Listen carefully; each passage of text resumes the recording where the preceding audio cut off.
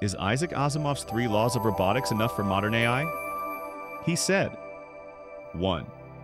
A robot must not harm a human. 2. A robot must obey humans, unless it breaks rule number 1. 3. A robot must protect itself, unless it breaks rules number 1 or number 2. Although these laws may be complex, Asimov's laws were few. But today's AI isn't just robots. It's software, chatbots, and decision makers. OpenAI's model Spec states that we need 50 rules to control AI. The company claims this will ensure safety, transparency, and accountability. But why so many?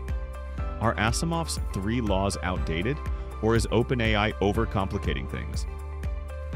Check out all 50 rules in the description and let me know what you think. Like, comment, and subscribe if you want more AI breakdowns.